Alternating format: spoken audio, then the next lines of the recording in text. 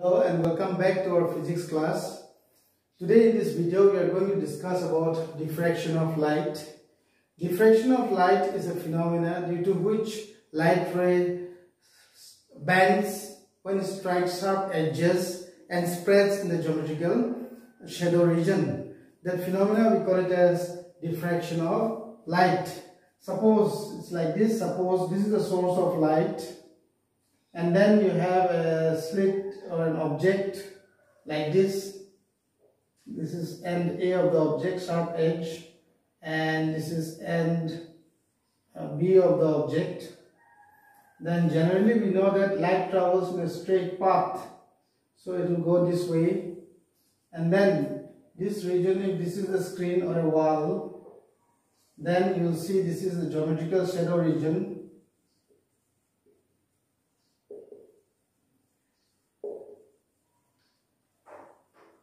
This is also your geometrical shadow region. A shadow will be formed by the obstacle. Geometrical shadow. But now, because of the property of bending of light, when it strikes the sharp edges, little bit it will go like this. Here also it will bend and enter into the geometrical shadow region. It will enter inside the geometrical shadow region, and a faint shadow, light shadow will be formed. This phenomena of bending of light, when it strikes the sharp edges of an object, we call it as diffraction of light. You must not get confused with the phenomena of bending of light when light travels from one medium to another medium. That is called refraction. And this bending of light, when it strikes the sharp objects, this phenomena we call it as diffraction of light. There are two types of diffraction. One is Fresnel diffraction. The one what you can see on the board, it is Fresnel diffraction. And the other type of diffraction is because of the wave front, not directly due to the source of light. If a plane wave front comes and strikes, suppose this is your plane wave front, these arrowheads are the light rays, this is a plane wave front, and if it comes and strikes the sharp edges, then also the same phenomena we can see, the geometrical shadow. In the geometrical shadow, the light will bend and enter inside, and faint shadow will be formed. That phenomena, or that type of diffraction, we call it as Fraunhofer diffraction. And in this diffraction due to a single slit, we are going to follow this Fraunhofer diffraction, not the Fresnel diffraction. Now let us see diffraction due to a single slit, that is our Fraunhofer diffraction. In Fraunhofer diffraction due to a single slit, I'll do the setup here on the board. Let this point be A. This is one part of the metal with a sharp edge, and this is the other part of the metal with a sharp edge B. This is the sharp edge. Now this slit is very narrow, but for study purpose we are taking a big gap here. Let the width of the slit be A. Then we will take one source of light, say S, exactly at the principal focus or the first focus of the convex lens L1. We allow the light ray. We will take three rays like this. Then as the source is placed at the principal focus, the rays will go parallel. The rays will go parallel. So this point A, I will have to take it slightly up here, and the width of the slit is still A. There will be a plane wave front. Let us mark this is M dash. These are the light rays. From the center, the light ray will travel straight. Here, according to Huygens principle, secondary wavelets will start to grow, and then this way you take it, another convex lens. Let us name it as lens L2. The straight ray, the incident ray, which are parallel to each other. First set of rays, this is the first set of rays. They will converge at the principal focus of the lens L2. At this point, we'll keep one screen. Suppose this is your screen. Let this be O. So here, when we take 3 points or particles in the plane wavefront, then we'll get a set of rays like this. After coming to the lens, they will converge at a point on the screen. For study purpose, we'll take only 3 sets of rays. Let this point be P on the screen. Now you may be thinking, why I am taking three sets, 3 rays coming and reaching the center of the screen, 3 rays going and reaching the point P on the screen. So to understand this, I'll show you here. Suppose if these 2 are the slits,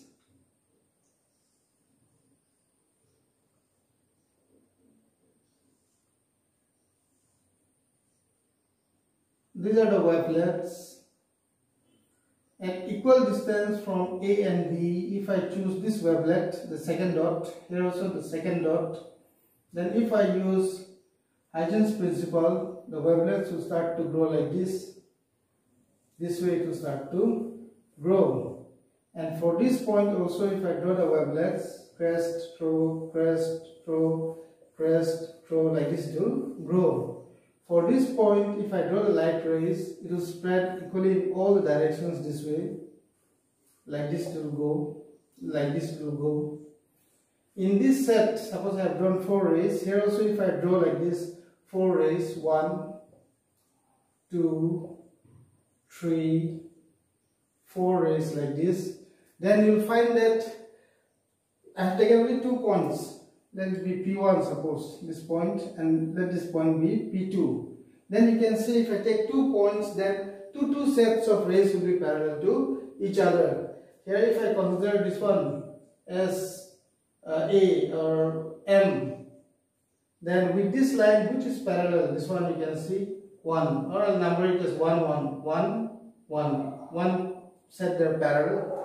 And if I take this one with this ray, or if I take this ray, suppose this is ray number 2 for the first wavelet, then wave number 2, this line is parallel to this line, so 2 pairs will get it, or pairs will get it, 2 will get it, because I have taken only 2 points. But if I take here 3 points like this, 1, 2, 3, then there will be 3 sets.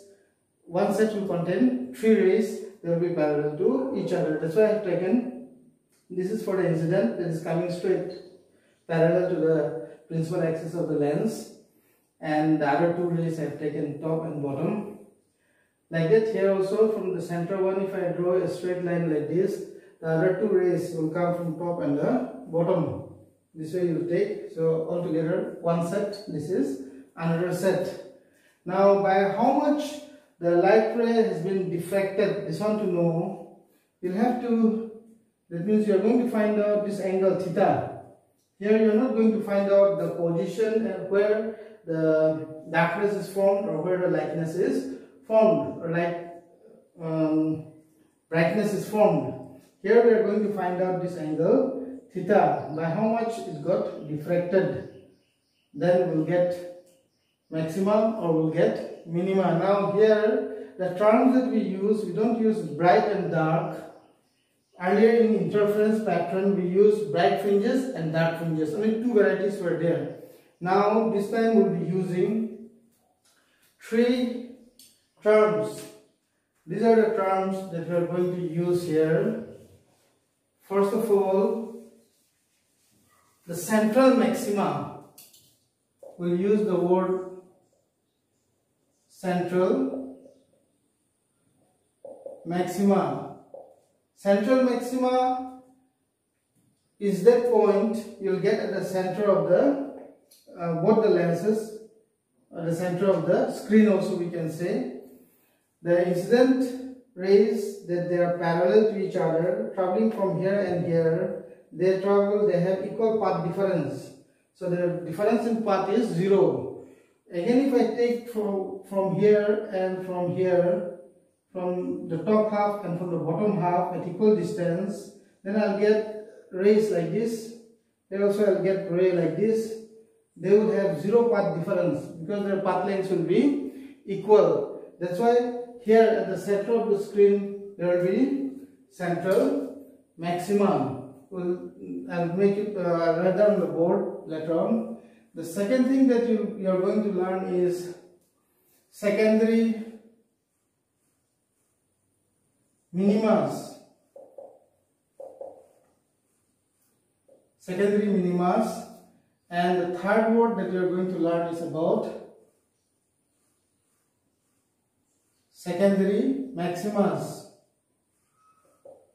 These are the terms that we are going to use here. You know, you're thinking what is the secondary minima, secondary maxima, because in this diffraction pattern, the brightness and the darkness are not of the same width.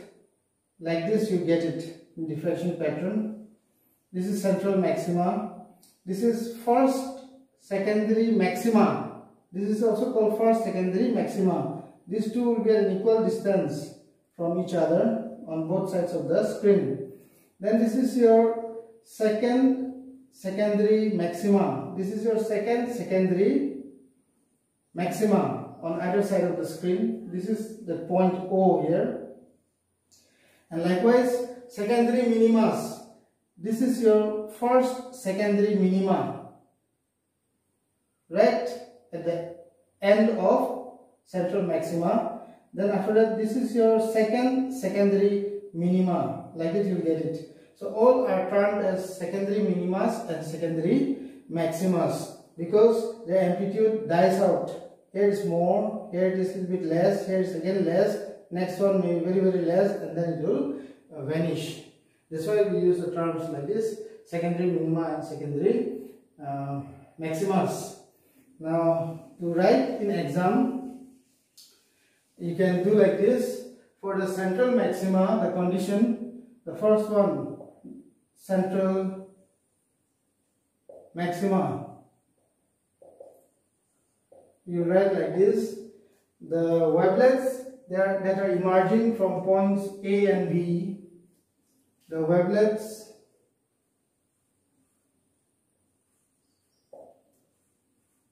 that are emerging from A and B have the same path difference, or has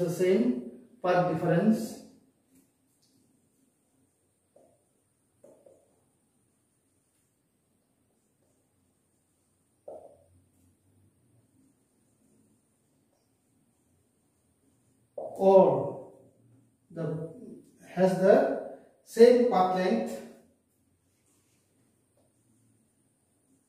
or the path difference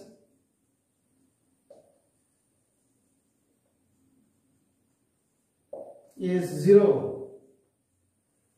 So position O that I have written on the screen, let me see, position O will produce central maxima. That means in the center, maximum bright fringe will be, bright light will be produced. Now, here you don't require any mathematical step to write down, but for this secondary minimas and secondary maximas, mathematically you can find out. Let us see about secondary minimas, how to produce. Before producing secondary minimas, you'll have to know this. the path difference between the ray that is traveling from A, or the wavelength that is traveling from A and from B. To find out, you draw one perpendicular line like this. If this is B, let this point be N, then to form a right angled triangle. If this angle is theta, this is 90, we know. So this angle will be 90 minus theta. 90 minus theta, this is 90, so automatically this will be N in right triangle.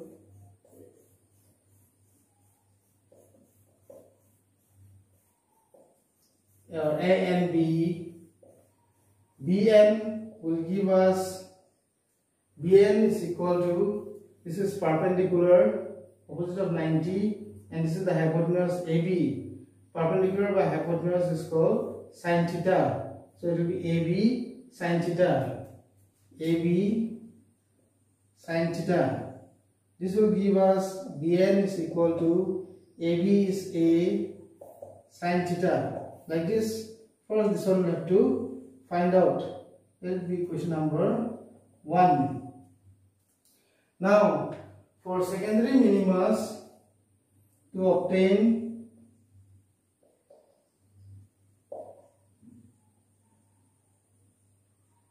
secondary minimas, we imagine like this. We divide the slit AB into even parts like 2, 4, 6, 8 like that. We divide the slit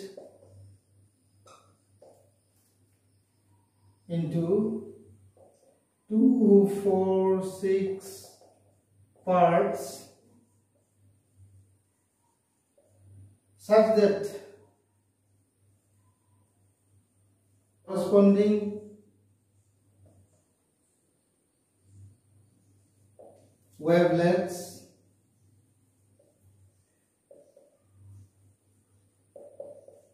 interfere with each other with path difference, such that the corresponding wavelengths interfere with each other with path difference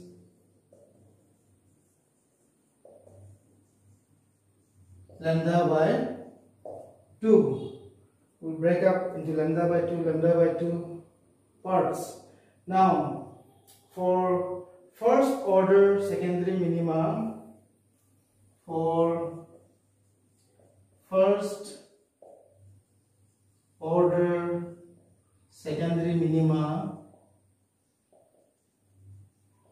we divide it into this one first into 2 parts. Let us see if we divide the slit into 2 parts. Suppose this is A and this is B. If you divide the 2 parts, then this C will come here, and the rays are going like this. If you divide it into 2 parts, this is your N. If you divide it into 2 parts, this part will be lambda by 2. This part lambda by 2. Here also it will be plus lambda by 2, then it will become lambda. So if you use this Bn is now lambda. This equation will use it. Now for first order secondary minima, let us take this theta as theta 1. Diffraction means we are going to find out this theta only. By how much we get diffracted to get first order minima. For first order minima, I'll write down Bn is equal to lambda, that is equal to A sin theta 1. I'll write down for first one. Then next one, let us see. So this will give you theta 1. This will give you the diffraction, how much it should take place to get first order secondary minima. First order secondary minima. Now for second order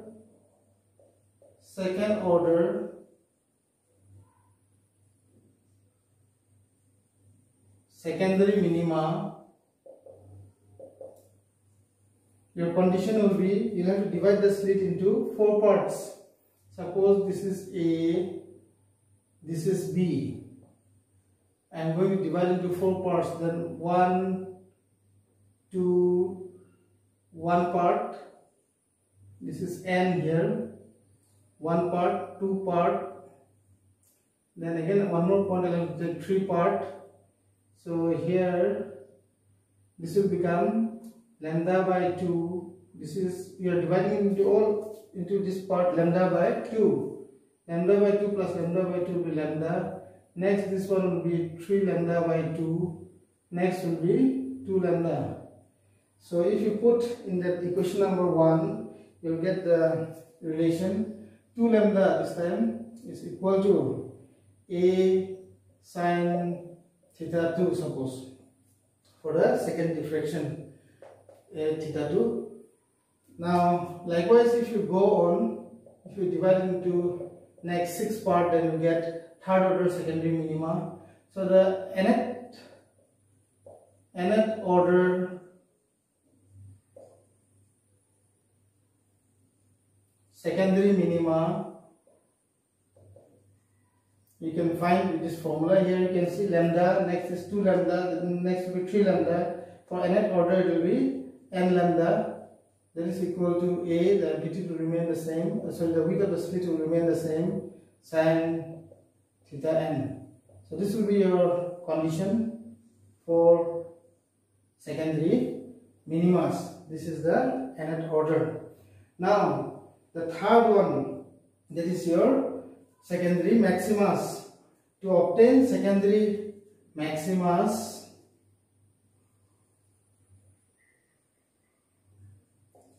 we divide the slit into odd numbers. 3, we'll divide it into 5 parts, we'll divide it into 7 parts, such that the corresponding wavelets interfere with each other with path difference lambda by 2. Then we'll get the second order or first order secondary maxima now. In this case, you are going to divide the slit. The first order you get if you divide the slit into 3 parts. I'll show you here.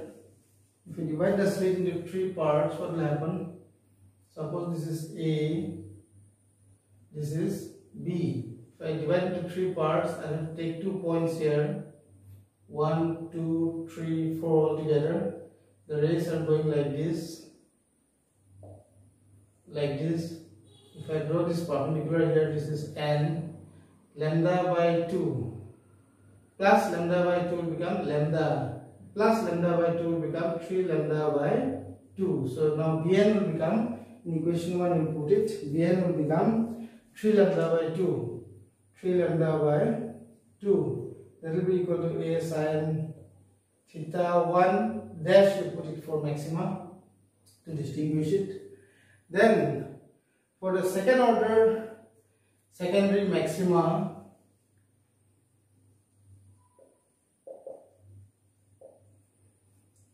you'll have to divide the slit into 5 equal parts.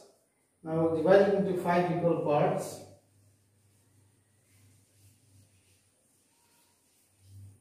If you divide the slit into 5 equal parts, it will look like this. This is A, B. 1, 2, 3, 4 lines, points will come. 1 part, 2 part, 3 part, 4 part, and this is 5th part. So this is N perpendicular. Then here it is lambda by 2, plus lambda by 2 will be lambda, plus lambda by 2 will be 3 lambda by 2, plus lambda by 2 will give 2 lambda, plus lambda by 2 will give you 5 lambda by 2.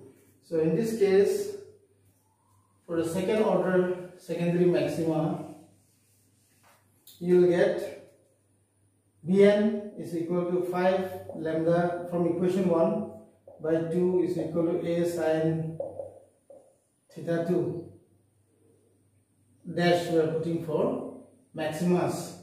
Like that, you can go on doing third order, fourth order, fifth order, like that, to obtain or to get the nth order. Therefore, the nth order secondary maxima,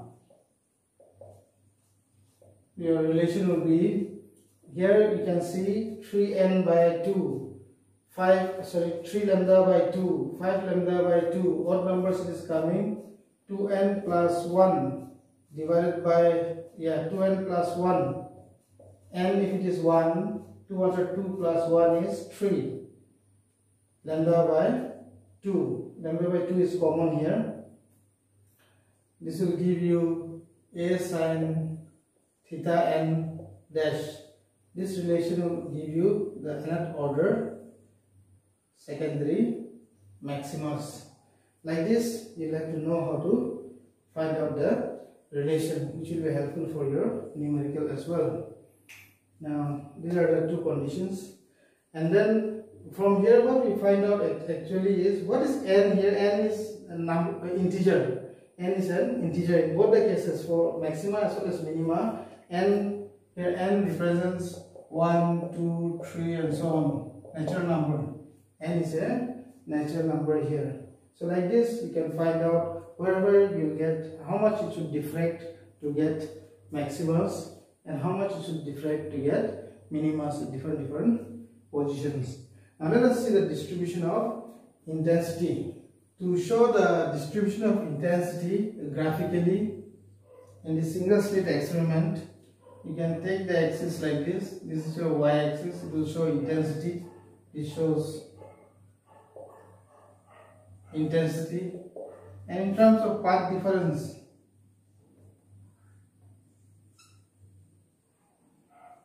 let us take along x-axis. This is the center of your screen that you have drawn. Now, as I have already said to you, it will look like this. The distribution of intensity.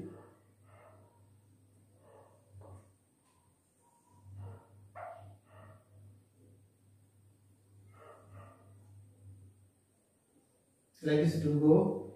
The minimas are obtained at path difference lambda, 2 lambda, 3 lambda, 4 lambda and so on.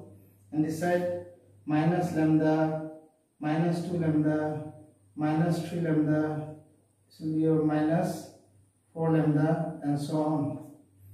But in case of Young's double slit experiment in interference pattern, you have seen that the intensity of the fringes are equal, the amplitudes are equal, everywhere it is equal, but in diffraction it becomes lesser and lesser as you go away from the center. Now let us calculate the width of this central maxima.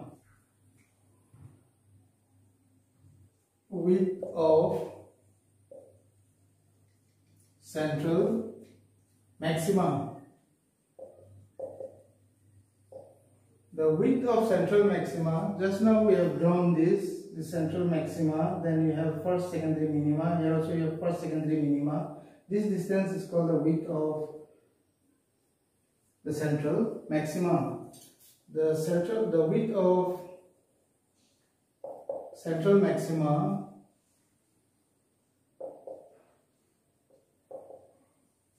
is the distance between the first order secondary minima on either side, first order secondary minima on either side of the screen. For first order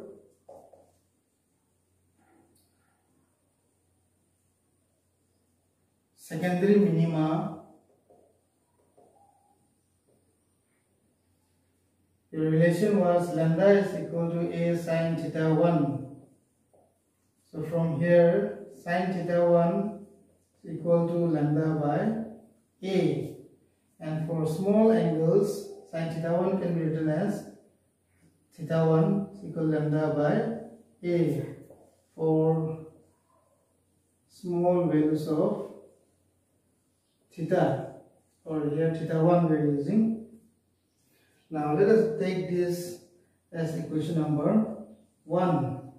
Then you go back to your main diagram. There you will find out the first, this is your slit AB, this point was C, it was going on the screen like this at O. Then from here the line that originates reaches here P. This distance was Y, and this distance is angle. This angle is theta that you have taken. Now tan theta if you define, and this screen is at a distance D from the slit. So tan theta will give you Y by D.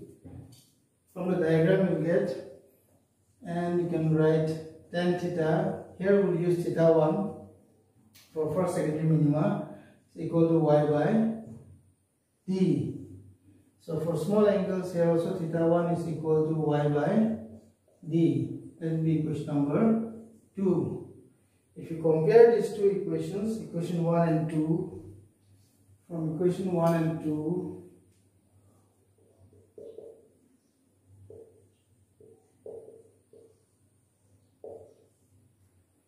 you will get Y by D is equal to lambda by A. Y by D is equal to lambda by A, and this will give you Y is equal to lambda D divided by A. And this distance Y is for the first secondary minima. Again, for the next secondary minima, again you have to come Y here, then only you will get the width of the central maxima. So this Y will have to double it. Therefore the width WIDTH, width of the central maxima, let us write this beta. It will be 2 times of Y, 2 times lambda D by A. This will be your width of the central maxima. And to find out the width of angular separation and the width of angular separation of the central maxima, we'll do this. From here you will get it. Theta 1 you wrote here, so that also you double it. 2 theta 1 is equal to, if you multiply by 2 it will become 2 lambda by A. 2 lambda by A. This will give you the width of angular separation. Let us see the difference between interference and diffraction pattern. So here are the differences between interference and diffraction pattern. I have written down here, you can note it down. It's very frequently asked question in board exams. Interference is the result of interaction of light coming from two different wavefronts originating from two coherent sources. Interference, we use slits S1 and S2. So two coherent sources of light should come and interfere. Whereas diffraction pattern is the result of interaction of light coming from different parts of the same wavefront. We have taken only one wavefront from a single source.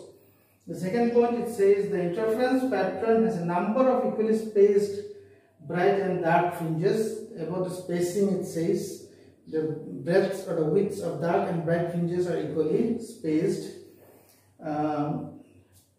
Whereas in the diffraction pattern has central bright maxima. The maxima is very thick, whereas the secondary maximas are thinner and thinner. The breadth becomes lesser and lesser, which is twice as wide as the other maximas. And this third point Somewhat here it is coinciding, but this sentence you can omit from here. It's up to your wish. This one I have written in the third step. In interference pattern, all the dark and bright fringes are of equal intensity. The intensities of dark and bright fringes all are equal. All the bright, they are equal. All the dark, they are equal. The intensities are equal. Whereas in diffraction pattern, their intensities falls down. It becomes lesser and lesser as you go away from the center of the screen on either side of the screen. So with this, I've come to an end of the discussion on this chapter 10, Wave Optics. Have a nice day. Stay safe, stay home, and do your studies properly. Thank you.